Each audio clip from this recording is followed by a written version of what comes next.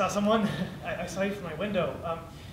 Is there anything can I help you with anything? Oh no, I'm just here to see the Northern Lights. Well, it's just that it's awful late and you're in my yard. Oh, I'll only be here tonight. I'll see them tonight, the Northern Lights, and then I'll be gone. I hope you don't mind. Is that a tent? Yes. You mentioned a tent. Yeah, so I have a place to sleep after I see them. I hope you don't mind. Do you mind? Yard. No, I think you mind. No, oh, no, you do. Not, you do. I'm sorry. I didn't think you would. I didn't think.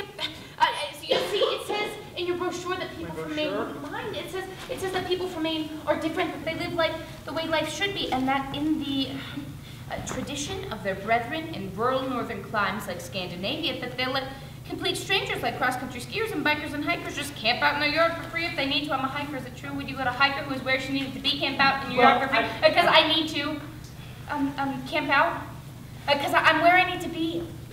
This is the farthest I've ever traveled. I'm from a part of the country that's a little closer to things. I've never been this far north or east. And did you know Maine is the only state in the country that's attached to only one other state? It is. It feels like the end of the world out here. And here I am at the end of the world, and I have nowhere to go. So I was counting on staying here, unless it's not true. I mean, is it true? Would you let a hiker who was where she needed to be camp out in New York for free? I mean, if a person really needed to, really needed to. Yes, if a person really needed to, sure. But I have been thinking. Oh, I need that. Oh, here.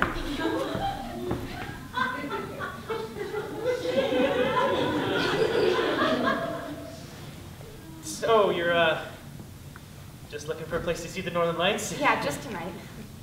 Well, you might not see them tonight. Oh, no, I'll see them, because it's the right time. Solar activity's at an 11-year peak, and your latitude is good. I mean, look at all the space. Boy, you have a good sky for it. But there's lots of sky here. It used to be a potato farm. I was gonna say, it's flat and there are no trees in the way, but it makes for a big sky. Oh, so you're a farmer? No, it used to be a potato farm. I'm a repairman. Oh. Fix things. What? You're not a lobster man. No. I guess I just thought everyone from Maine was a lobster man and talked in that funny way like they do in Maine. But you don't talk that way. You're not down east, you're up north. And this is how we talk up north pretty much. Plus, the ocean's a couple hundred miles away. It'd be an awful long ride to work if I were a lobster man. Well, anyway, thank you for letting me stay. I've had a hard enough time with things as it is lately not to be given up. I'm sorry. I think I love you. Really? Yeah. I saw you from my window and, I love you. Well, that's very nice, but I think there's something you should know. I'm not here for that. No, I'm here to pay my respects to my husband. Oh. Yeah, my husband. He died recently. On Tuesday, actually, and did you know this? Did you know the Northern Lights, they're actually the torches that the recently departed carry with them to find their way home to heaven. And well, it takes 3 days for a soul to find its way home to heaven, and this is Friday. This is the 3rd day, so you see, I will see them because they're him. He'll be carrying one of the torches, and I didn't think things well with him, so I wanted to apologize and not be bothered, but what you did there just a second ago, that bothered me. I think so. Maybe I'll go. No, please don't go. Please, no, I really think I really don't know what happened. Well, I do. I know what happened. Please, I'm not the kind of guy who just does stuff like that. All right, just stay. I won't bother you. Maybe just consider what I did a very warm Maine welcome. All right. My name's Glory. East. It's the name of a town, a little ways that way. A mix-up on the birth certificate. A son, East, born on the 5th day of January, 1985, in the town of Matthew, Maine, instead of, the other way around. So East, yeah, I passed through near there on my way here.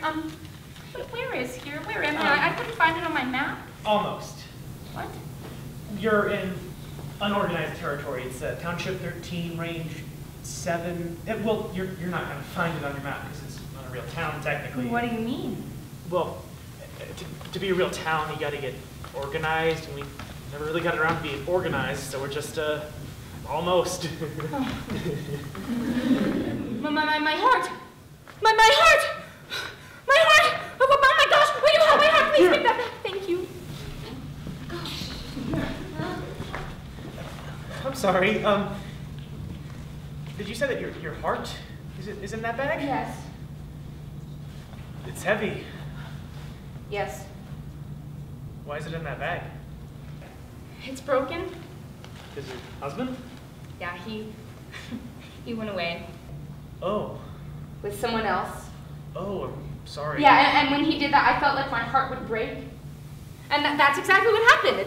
It hardened up and cracked in two. It hurt so bad I had to go to the emergency room, and when I got there, they told me they were going to have to take it out. When they took it out, they dropped it on the floor, and it broke into 19 pieces. Some slate turned into slate. It's great for roofing. I'm sorry. If your heart's in that bag, how are you alive? How are you Artificial. breathing? Oh. Yeah, well, because our real one's broken. Well, why do you carry it around with you? It's my heart. But it's broken. Yeah. It's your husband. Yeah. Well, why are you paying your respects? Because that's what you do when a person dies. You pay them respect. But he left you. Yeah. Well, it just seems to me that a person who leaves somebody doesn't deserve any respect. Well, I just didn't leave things well with him. I need to apologize. What do you mean? I just need to apologize, okay? Why? Because. Why? Because I killed him! And I wanted to apologize. You see, he had come to visit me when I was in recovery from when they put my artificial heart in. I was almost better. I was just about to go home, too, and he said he wanted me back, and I said, Wes, I'm sorry, I have a new heart now. It doesn't want you back. That just killed him. Oh, so you didn't kill him? Yes, I did, because you see, he got so sad that my new heart didn't want him back that he just tore out of the hospital, and an ambulance that was coming in from an emergency didn't see him and just took him right out. And if I'd have been able to take him back, he wouldn't have just tore out of there like that. Please stop doing that. Why? Because I need to help you back. Why? I have a heart that can pump my blood, and that's it. The one that does the other stuff is broken. It doesn't work anymore. Please let me have this. No. It's broken. It's no good like this. It's my heart. I can fix it. I don't know if I want you to. Please. I'm a repairman. I fix things. It's what I do. It's my heart. Please. Please.